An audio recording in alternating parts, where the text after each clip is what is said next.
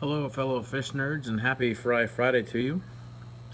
Once again I'm bringing you my German blue rams or Mycochuophagus ramrezi.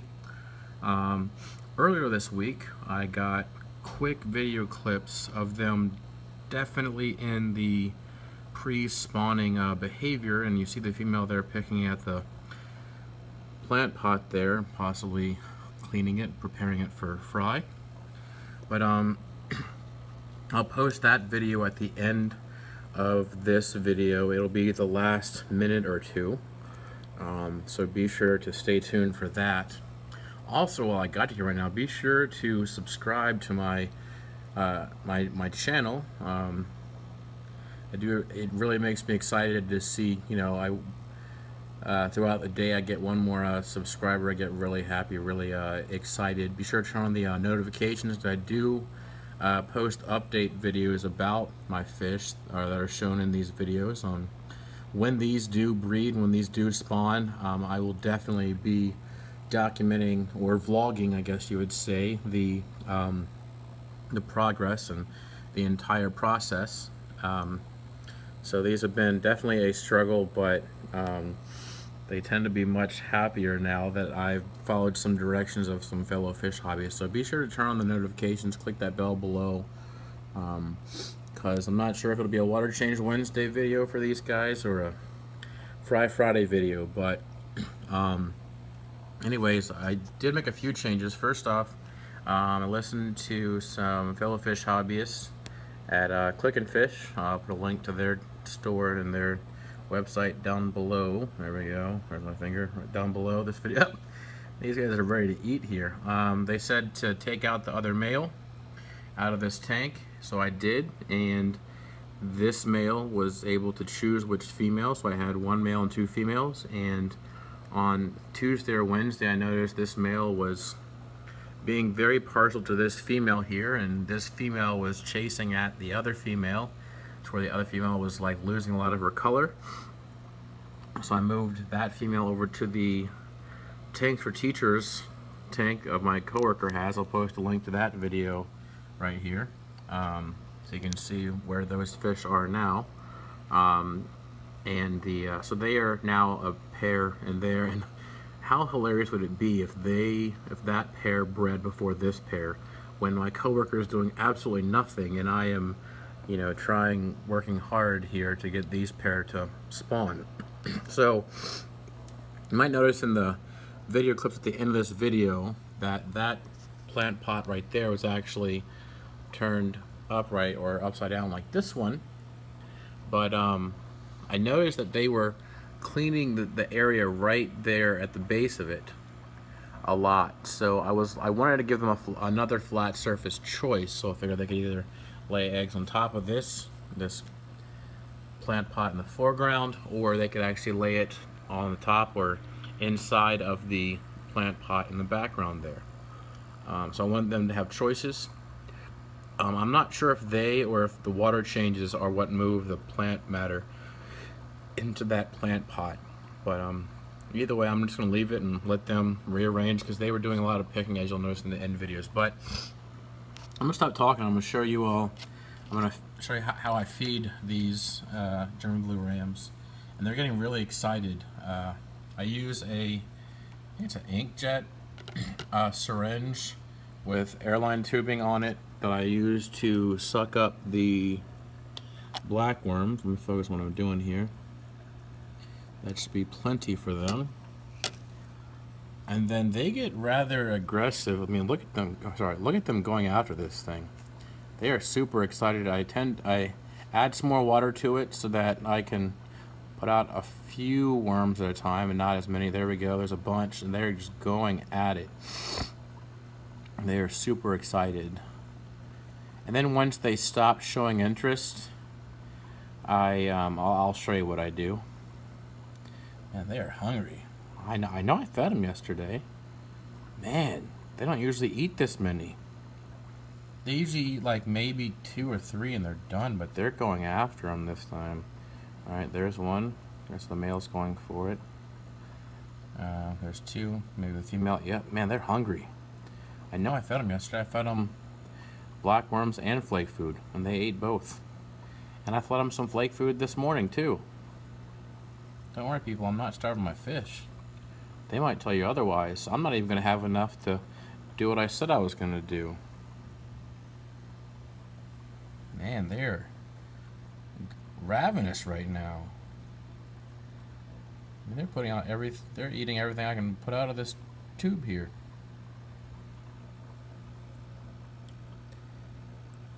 I think that's it. Oh, there's one more. Oh, there's air. So, I can get some more, I'll show you what I've been doing. That's definitely a lot right there.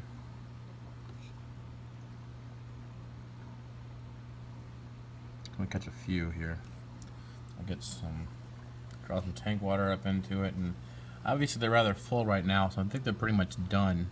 But what I've been doing is I've just been taking the airline tubing, I've been inserting it down into the flower pot so that the extras can maybe start a colony of blackworms, and that will grow up and separate. And as they grow up and separate and escape from the gravel here, then the fish will be fed. So it's a little thing I'm trying. I haven't seen any come up above the gravel yet. I'm trying to see if I see any come out of the tube here. There's no way she's hungry for more though. Well, I guess that's it. But anyways, that was a little bit more entertaining than usual. There's the male. Get the lighting better. There we go. There's the male again. I think he thinks he's got some. No, he doesn't. There actually is a worm at the bottom of that root. There we go. He found it. But after this, I will do a water change. Just a small water change, like the top inch or so. So I guess it's like a 10% water change. And I found that really brought the female into her breeding colors. I guess they're breeding colors because she was even more bold than that. I mean, dark pink. I mean, just dark colors. You'll notice in the video at the end of this one. But yeah, that's what was going on. That was really cool to see that, and then their behavior definitely alluded to breeding. So hopefully that'll start to happen again today. And once again, here's a little update on my celestial pearl danios. They're doing really nice, and they're a lot more active now that I put more plants in here. They're weaving in and out of plants, and I think I even saw some of them doing some breeding behavior. I'm just gonna see if they'll just lay some eggs in the plants, and if the plants will provide enough cover for maybe some fry.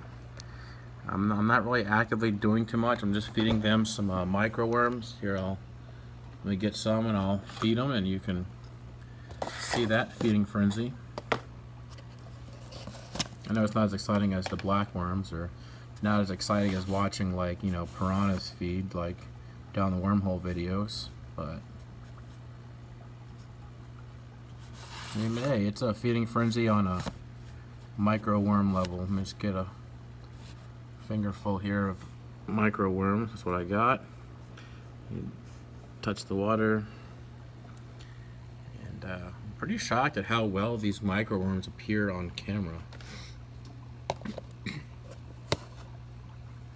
Put this back, and we should start to see them be more active now.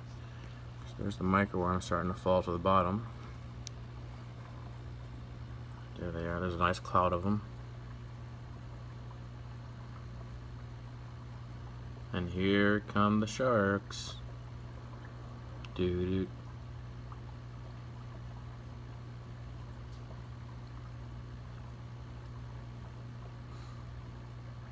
This is one of my favorite times with the celestial pearl danios, is feeding time, obviously, because they come out a lot more. I mean, they're out more with the plants, but when I feed them, I really see them a lot more active.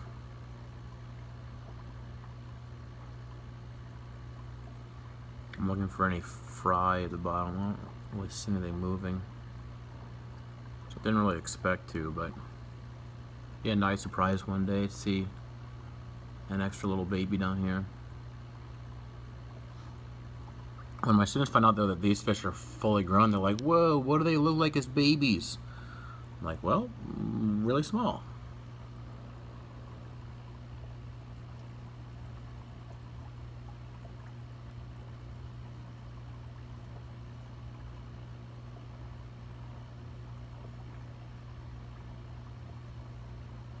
And next to this tank, I have the blonde guppies. I'll show you them. The blonde guppies that are from a former student. Her dad raises guppies and betas, and he had too many, as we know is the case with guppies. So these are growing out and starting to develop some color here. So I'm going to see if I'm going to keep them, and maybe I'll pick out the best ones and put the rest into put the extra males in the bachelor pad, put the extra females in the community tank. Most of the females don't look like they've been bred here, so, but they could be. It's definitely possible. There are some males that are definitely males. So here's the blonde guppies. They've definitely grown out a little bit, some more than others. And boy, are they blonde guppies. They swim right into the net. This will also be a future home of probably some red cherry shrimp. Obviously, when that happens, I'll take the heater out of the back. But yeah, this will be a future home of. That's what the Java moss is going and growing for, and the guppies are making fertilizer for it. And the tank is cycling slowly, but being patient. And once I have enough shrimp to spill over to here, then it'll be ready to go. Now that I found a nice source of driftwood, I'm all set.